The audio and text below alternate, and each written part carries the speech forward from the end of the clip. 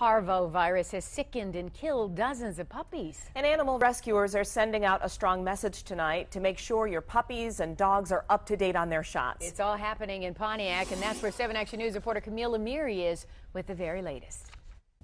Puppies in Pontiac are getting sick. They're contracting Parvo virus, or Parvo for short. It's highly contagious and deadly. Loss of appetite, bloody stool, lethargic, classic signs of just regular sickness. So once you get it, it can be treated, but it's very expensive and it's very difficult on the animal too.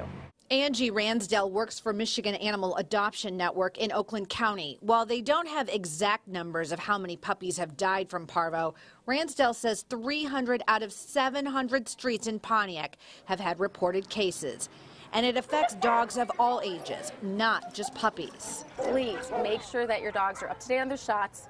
Make sure that you're aware of exactly what Parvo is and know that it's highly contagious. Ransdell says make sure everything is sanitized and get your puppies and dogs spayed and neutered. We can protect the animals that are here, but the only way that we're going to prevent it really from getting another high note is we got to get the numbers, we got to get the population down. In Pontiac, Camille Amiri, 7 Action News.